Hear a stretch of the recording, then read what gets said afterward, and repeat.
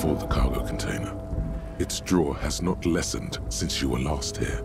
If anything, it seems to have grown slightly.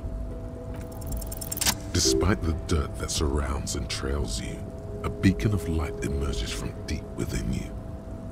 The door stands silent. Satisfied, detective? Try again. Just like that, you hear a click, then a rattle. Some mechanism unlocks itself inside the door. Ahoy! Come on in! You can't be serious.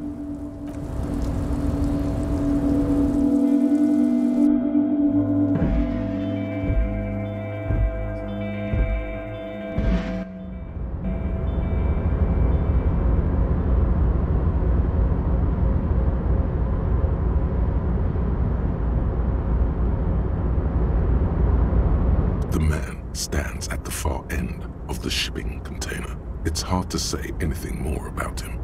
You cannot make out any of his details, but you do feel the overwhelming presence of capital. The feeling causes all the hairs on your body to stand at attention, like soldiers preparing for review. Something's amiss. The light beams bend around his face and scatter in 1,000 directions. It seems the laws of physics do not apply here. They are suspended, distorted, and echo. Trying to visualize the physics at play is liable to give you an aneurysm. Don't think about it too hard. In the general stillness, only your tongue moves, flickering as you utter. Welcome. Come in. Make yourself at home. Sorry, I'm not better able to receive you. I wasn't expecting visitors today. You can't hear him exactly, yet you're able to understand every word he says. It is very strange.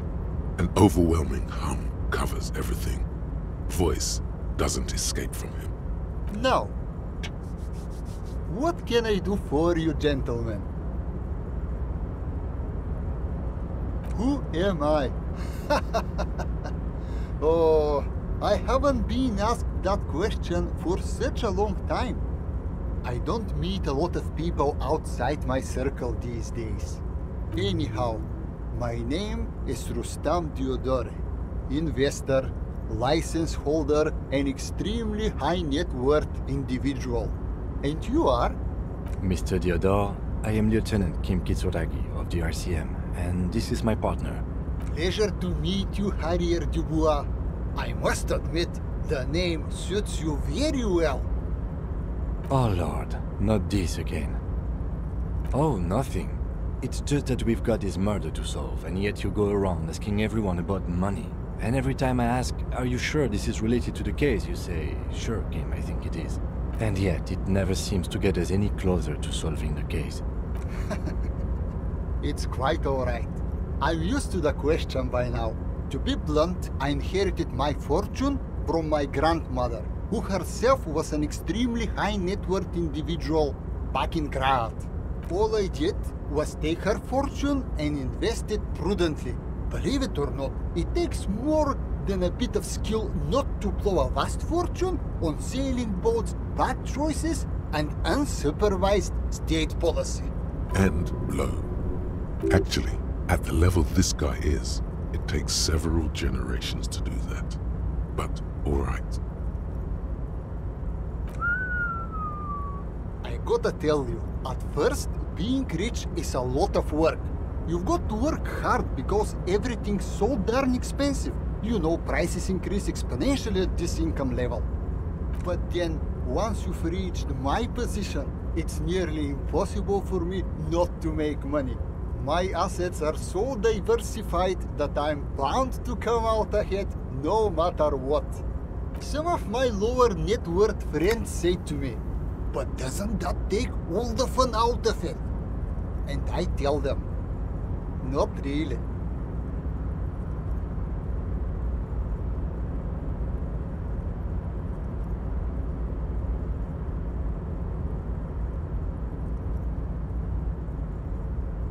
Sure, and they benefit when I buy things to stimulate the economy, Do you know how many jobs it takes to build and maintain a racing yacht? Dozens, at least. Of course, in the future it'll all be automated. But my point is this. Every man gets what he earns. It's the height of tyranny to take that from him. Capital makes one speechless, does it not? Blinds like the sun that rises from beyond the horizon after a gloomy winter. Hey, all this talk about money has made you lose the thread. What is going on with the light in this place? That's what you need to ask him about. What do you mean? Are you talking about my chin? Oh, that's what you mean. Yes, I've heard of this effect, though I've never witnessed it myself, of course. It has something to do with our Weiss-Wiesemann coefficient. The Weiss-Wiesemann coefficient is a ratio designed to reflect the difference in net worth between individuals. When the coefficient is close to 1, or 100%, it means one person possesses all the net worth.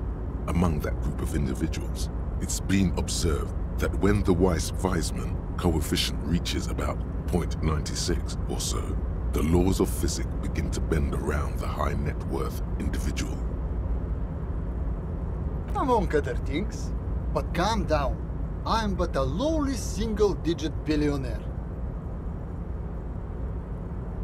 No, not really. There are actually quite many digits.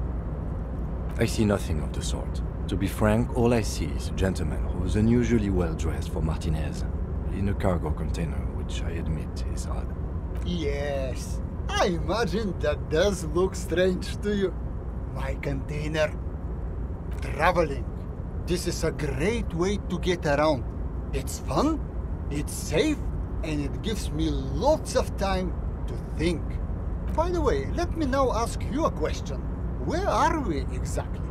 In the very, very early days of colonizing this archipelago, the kingdom of Surens, a precursor of a modern Sur-le-Clay, used to own the city of Revachol, an obscure detail in the bigger picture, but still worth dropping.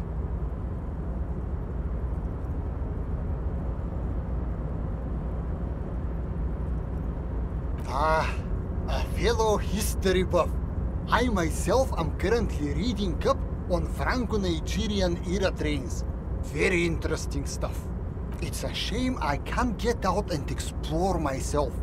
One of the downsides of being an extremely high net worth individual is that mobs of low net worth individuals are constantly banding together to ask for money. There simply aren't enough hours a day to hand out all the handouts. It's like feeding seagulls. There are always more, and they never seem to do anything interesting with it, except more seagulls. Spending money is a matter of desire. I'm sure you agree. I don't have the desire for spending it like that. Smart, no? It also provides a means to hide from all the targeted advertising we extremely high net worth individuals are constantly subjected to. Luxury yachts, high-fidelity portable radio systems, fail-proof outerwear, and so on. It just gets a bit middle class after a while. A bit bourgeois. What? No, I didn't say that at all. Being rich is great. Just don't tell anyone I told you that. Could you please stop asking people for money? It does not reflect well on the RCM, and to be perfectly frank, we can't afford to look worse than we already do.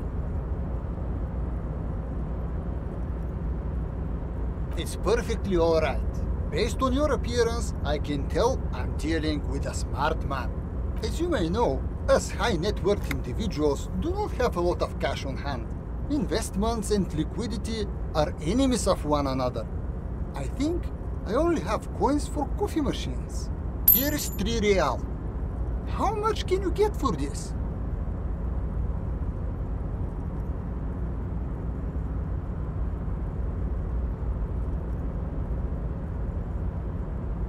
That's the idea, my friend. You've got to work for the rest. Maybe you can make that money grow. Come up with an investment plan. How's that sound?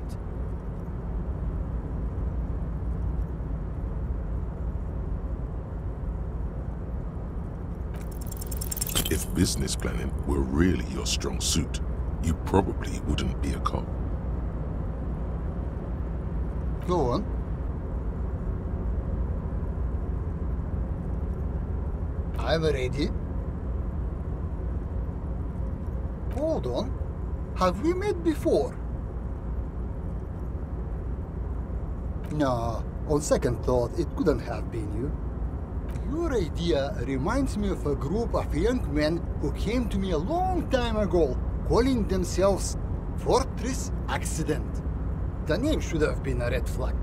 They pitched me and a handful of other investors on an idea for a role-playing game that would, in their words, change the world. Well, at first everything was rosy. The ideas were solid, but they were lacking in... how do I put it? They lacked the will to get things done. As their financial situation became more desperate, their ideas devolved from realistic to absolute insanity. We lost all of our money. High art types never deliver. They're only good for peddling Welkins or whatever creeps they come up with. I guess the inordinate amount of time they put into drawing mythical creatures did not generate a return on investment. Nobody knows for sure, but the place can't be pretty. Sadly, when we got there, it was too late. The concept had run out of steam. Only dust remained. What I want to tell you is this. It's a very bad idea. Dead in the water. You seem like a reasonable man, but that is not a reasonable plan. Absolutely not. Stop embarrassing yourself. Pop a magnesium and calm down.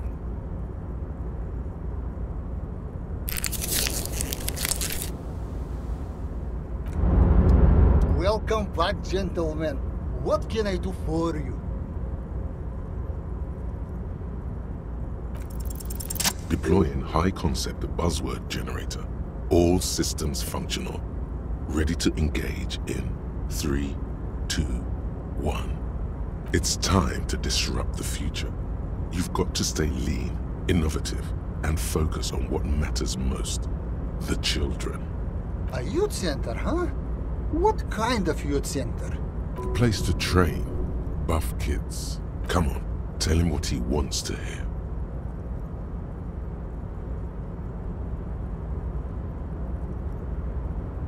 Brilliant! Without children, who'll be there to buy stuff in the future? When life closes a door, it opens a window, yes? What's the expected return on this?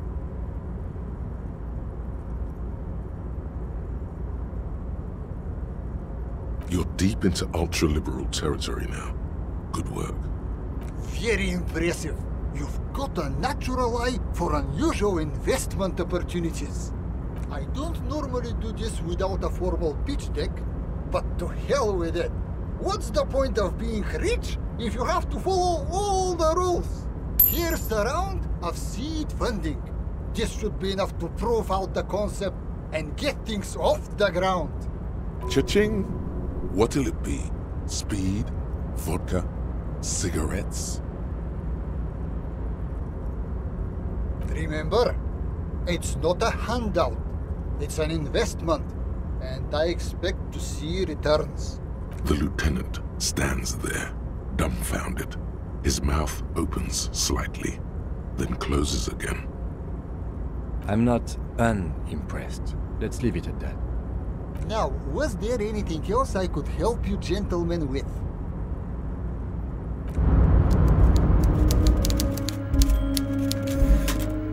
Mr. Dubois, every worker, member of the board. How can I help you today? Mega rich light bending guy? Oh my god, how did that get in there?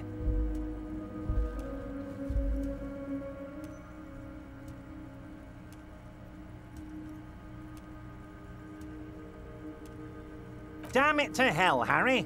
I specifically told my guys to check all the containers for mega-rich light-bending guys.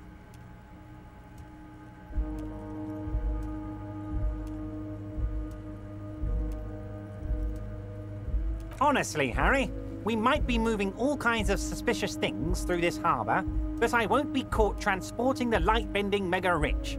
I have a reputation to protect.